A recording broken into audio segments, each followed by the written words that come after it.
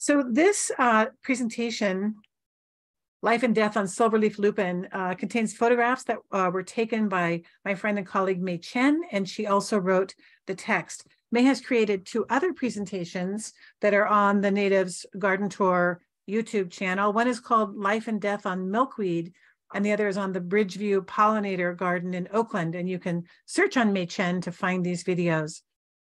So this presentation features the small creatures that visit the native silverleaf lupin and the extraordinary things they do to survive. It's an honor for me to be able to give this presentation for May, who could not be with us today. So as I was reviewing this talk, I realized that aphids are one of the bases of the food chain in the garden. And as you'll see, so many of the insects that come to the lupin are there because of the aphids. As gardeners, we're used to thinking that it's a crisis if we see aphids in our garden, but that's kind of like saying we don't want to see plankton in the ocean. Without plankton and without aphids, food chains would collapse. So part of the way through my review of this presentation, I had to stop and go outside and examine my own lupins, and I was disappointed to see there's no aphids. I've been looking for them longingly, and I still am. I want to see the variety of insects that come in a garden to feed on the aphids. I hope by the end of this talk, you'll feel the same way. So as May wrote this talk, when I say I here, it's really May speaking. I've spent a good part of 2022 exploring and documenting the insect diversity of Skyline Gardens, a restoration project in the Berkeley Hills. You can Google Skyline Gardens to find their website, and you can volunteer with them if you're interested. The land belongs to our local water district, the East Bay Municipal Utility District, and the largely wild garden is tended by a dedicated group of volunteers who call themselves the Skyliners. They practice a form of ecological restoration that calls for the removal or suppression of exotic species in areas where high concentrations of native species persist. This work has been going on since 2016, and Skyline Gardens has become a popular wildflower destination in the East Bay. 288 species of native plants have been seen in this ecologically rich area. Today, I will be talking about one species, the silverleaf lupin, Lupinus albrifons, which can be considered the garden's signature plant. The lupin blooms gloriously on steep hillsides in spring, supporting myriad insects. The silverleaf lupin thrives on the east-facing slopes of Skyline Gardens. This large native perennial shrub seems to enjoy full sun and good drainage. Let's talk for a moment about the flower structure of the lupin. This is important later on when you see the bees that pollinate this plant and how perfectly the flowers and the bees are made for each other.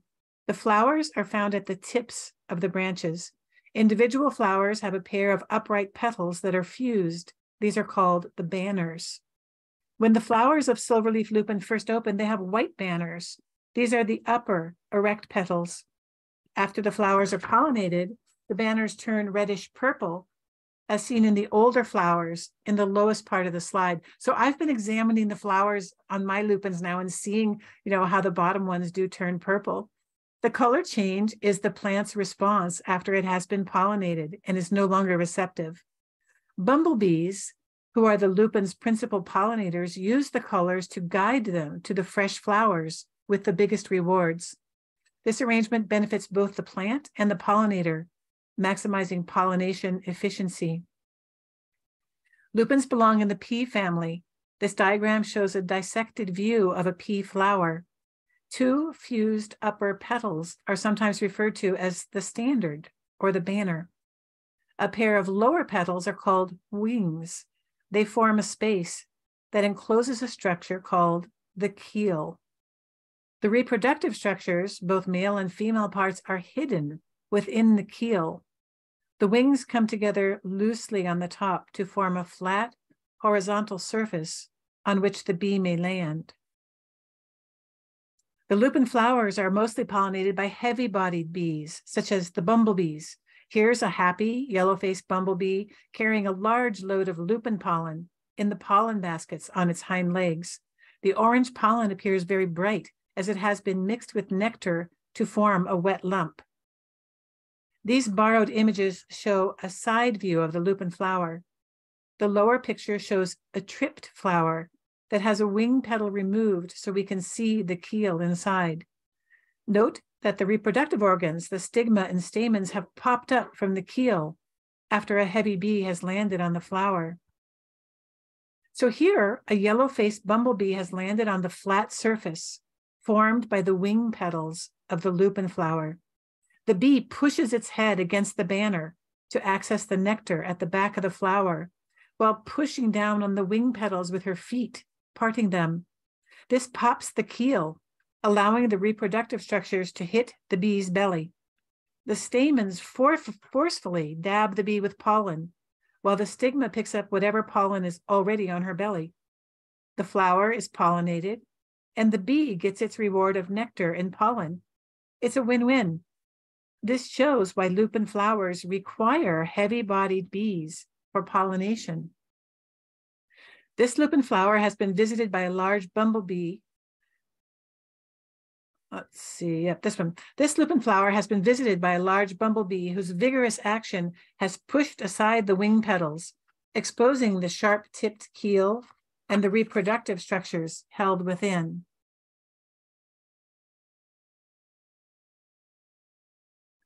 So here you can see pollination in action. This is a yellow-faced bumblebee foraging on silverleaf lupin flowers. As the bee lands on the horizontal shelf created by the paired wing petals, its weight depresses the petals. The keel underneath and the enclosed reproductive structures are exposed momentarily, dabbing the bee's underside with pollen. The process is enhanced by the bee's efforts to reach the nectar at the back of the flower with its tongues. Yay, pollination and nectar for the bee, and pollination for the flowers. At Skyline's Gardens, another species of bumblebee, the black-tailed bumblebee, also pollinates the lupin. Like the bumblebees, these digger bees are heavy-bodied, and they are also capable of pollinating the lupin. This ability is not shared by the smaller bees, such as the honeybees and anything smaller. Here, a female California mountain digger bee is excavating a nest adjacent to the lupin patch, moving clods of soil with her legs. She is easily recognizable by the white hairs on her hind legs. As the common name implies, these bees nest in the ground. They are one of the earliest bees to appear in early spring, in perfect synchrony with the lupin's bloom period. Yikes, this lupin stem is studded with aphids. The aphids are so densely packed that they completely cover the stem, all with their heads down, sucking on plant sap.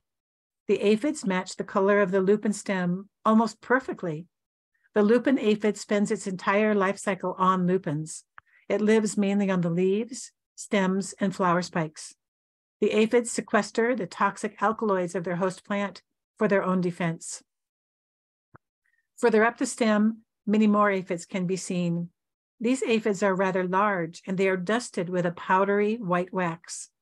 This wax is thought to limit their contact with the sticky, sugary honeydew that aphids excrete, and possibly provide them protection against fungi, parasitoids, predators, dehydration, or frost.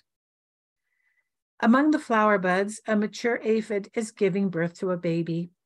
Many species of aphids are capable of cloning themselves and giving birth to live young without having to mate. This mode of reproduction can result in explosive population growth. This is why aphids can colonize a plant overnight. Lupin aphids cycle between asexual and sexual phases. In spring, the aphids reproduce asexually, producing all female progeny from cloning. In the fall, sexual forms with winged males developed to diversify the gene pool. A commotion lower down on a lupin stem alerts me to the presence of this minute parasitoid wasp. The aphids are going wild, wiggling their butts in the air. Aphids emit an alarm pheromone and wag their behinds in synchronous waves in response to a perceived danger. By this collective defense behavior, colony members warn each other of the approach of a predator or a parasitoid wasp looking to inject eggs into the aphids. Common predators include syrphid flies, lady beetles, soldier beetles, lacewings, aphid midges, and spiders. Thus warned, aphids sometimes stop feeding and drop off the plant. This aphidious wasp is an aphid's worst nightmare. The mummy maker parasitoid wasp is necessarily small, about the width of a nickel. After all, it grew up inside of an aphid. And here's the story. The female wasp hunts down aphids and injects a single egg into each victim. The wasp larva develops inside the host aphid, eating it from the inside out. Pupation occurs in the aphid, and the adult wasp emerges from the host by cutting the big round hole in the back of the aphid. Here, the female wasp descends into the deep recess of the blossom with a singular purpose, to lay her eggs. She curls her abdomen between her legs to inject an egg into the plump aphid. Do you see this straw-colored aphid? It's an aphid mummy. Note its altered color and shape. It may still be alive, but if so, its days are numbered. The parasitoid wasp inside has yet to emerge from this aphid. These parasitoid wasps are commonly used as biological agents for the control of aphids in gardens and in agriculture. In another area, a female syrphid, also known as a hoverfly, is laying eggs on the tender flower buds of a silverleaf lupin. We are looking at her head, front on. As she lifts off and shows her back, I can identify her as a white-bowed smoothwing hoverfly. Although these hoverflies do not pollinate the lupin flowers, they are effective pollinators for other plants in the garden. Do you see the white syrphid egg at the base of the lupin flower bud? It looks like a tiny grain of rice. When I took the picture of the aphid, I didn't even see this syrphid egg. Surrounded by a glut of food on a spike of lupin flower buds, a small syrphid or hoverfly larva has chosen a very small prey, a baby lupin aphid. Syrphid females like to lay their eggs among aphid colonies to ensure that the young that hatches out will have plenty of aphids to eat. A large syrphid fly larva seems to be taking a midday siesta on the tip of a lupin leaf. This syrphid fly larva is feeding on a tiny lupin aphid. Not surprisingly, I often find California lady beetles on the silverleaf lupins. They are predators of aphids, but it is rather unusual to see them in such a dense aggregation. What is going on here? I don't see any aphids here. Maybe they've all been eaten. Like the adults, the larvae of lady beetles are voracious predators of aphids. Here, a lady beetle larva is feeding in the recesses of the flower buds while pooping at the same time. The aphids are not the only insect herbivores feeding on the silverleaf lupin. I often find this unusual leaf arrangement on the lupin. One of the leaflets has been turned over atop 2 or 3 leaves that have been drawn together with silk. What's more, the leaflets are somewhat damaged and discolored near the tips. This appears to be the retreat of a leaf tire caterpillar, most likely a small moth. Now that I know what to look for, I can easily find more of these caterpillar retreats on various young lupins. The pale discoloration of the leaflets, probably from feeding damage, is a dead giveaway. Each retreat is built with 4 or 5 leaflets. Always, a leaflet is turned over across another leaf to form a roof. The caterpillar can safely feed in the space within, sheltered from predators and parasites. The caterpillar is a born pro with an innate ability to construct these retreats. I gently pull apart the leaves that were tied with silk and find a little caterpillar resting on the bottom leaf. Exposed, it moves quickly and rappels to the ground on a strand of silk. Calscape lists 7 small moths that are hosted by the silverleaf lupin. I wonder which species this is. The architecture of the retreats is amazingly consistent, implying that the insect is probably specific to the lupin. The adult moths are probably a good food source for the local lizards and birds. Do you see the jumping spider on the silvery beige flower buds of lupin? It is amazingly well camouflaged. Jumping spiders are free-ranging hunters that do not construct webs. They stalk their prey, then pounce on them at close range. Stopping to watch a bumblebee forage among the lupin, my eyes catch a flash of red on top of a blossom. It is the abdomen of a female red-backed jumping spider. This is one of the largest of our jumping spiders. The males have an all-red abdomen. The spider turns around to face me, an endearing behavior typical of these bold and intelligent hunters. Jumping spiders are known for their superb eyesight and leaping abilities. If it hadn't moved, I would not have spotted this slender spider plastered against a stem of silverleaf lupin. Its two front pairs of legs are held neatly in front of it, hardly breaking the on-line of the stem. This is the first time I encounter a slender crab or running crab spider. These spiders do not build webs. Instead, they actively hunt their prey. But they do use silk for drag lines and egg sacs. They are somewhat hairy spiders with an elongate, striped body, and they are often found on grasses, leaves, stems, and stalks, where they wait to ambush prey. Their elongate body is well suited to flattening and camouflaging against such vegetation. Female crab spiders are good mothers, guarding their egg cases dutifully until the spiderlings emerge.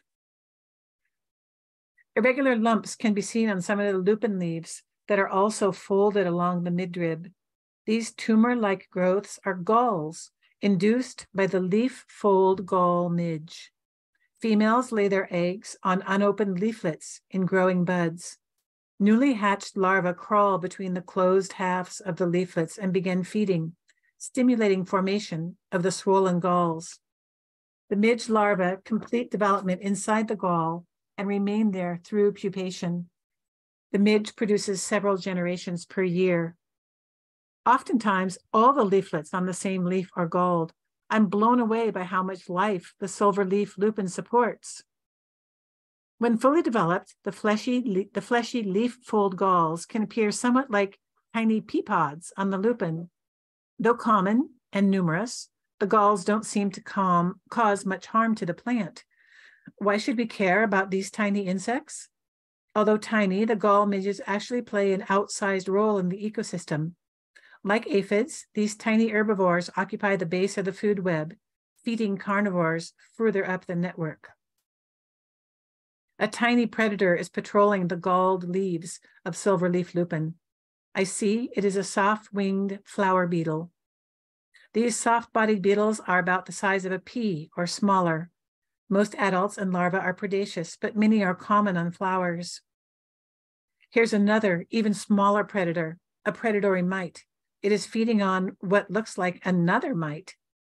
The predatory mites feed on plant-feeding mites, as well as thrips and other small insects. They are faster moving and slightly larger than their prey. Predatory mites are widely used to control pest mites, and they are commercially available. Wow, someone has chewed through the wing petals and the keel of this silverleaf lupin flower. It's a clean, precision job. Is the culprit after the pollen? This flower was cut through before it even opened. The insect has cut through all the layers of the corolla, exposing the immature stamens. Did it enter the flower to get to the nectar? I look around for clues. There are several ants crawling on the flowers of this plant. Yes, ants certainly have the jaws to cut through the petals. Even the well-hidden treasures of the lupin flower are not safe from the ants. Here's a likely scenario. Not able to access the reproductive parts of the flower, like the bumblebees do, the ants simply resort to thievery. Oh, a pair of weevils is mating behind the banner petals of a lupin flower. How sweet. Could these beetles be responsible for chewing through the lupin flower? Backlit by the sun, the individual peas are visible through the pods of lupin. Somebody has been robbing seeds from the silverleaf lupin by chewing through the green pod walls. This slide shows an aging blossom with petals fading into an inky blue. The petals have shriveled, revealing the developing seed pods within.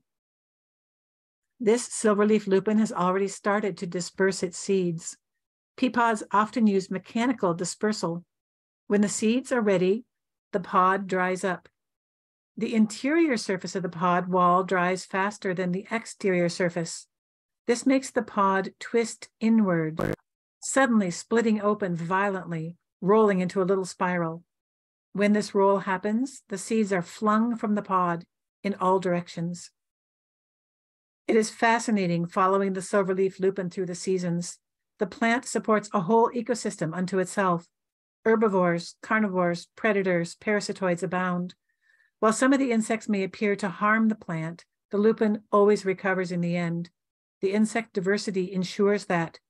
The mix of characters keep each other's numbers down so that nobody comes to dominate and wreak havoc on the ecosystem.